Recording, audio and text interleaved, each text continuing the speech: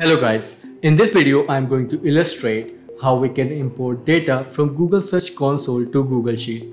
Since custom analysis can't be done in the Search Console, we built Amigo. So you can pull the console data to Google Sheets and make any custom report. Download our extension from Google Workspace and then launch the app. Amigo opens as a sidebar app within Google Sheets. Initially, you will see a list of data sources where we keep adding more every week.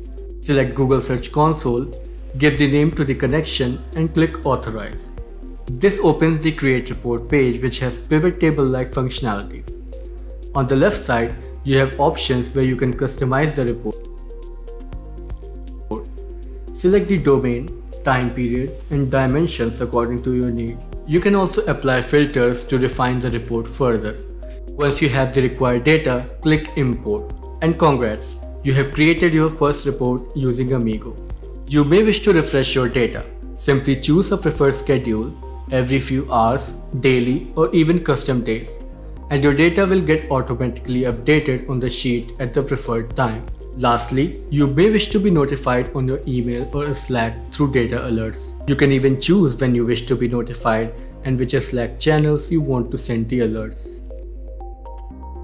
For additional support, we are always a quick email away. So to stay on top of your key metrics, choose Amigo.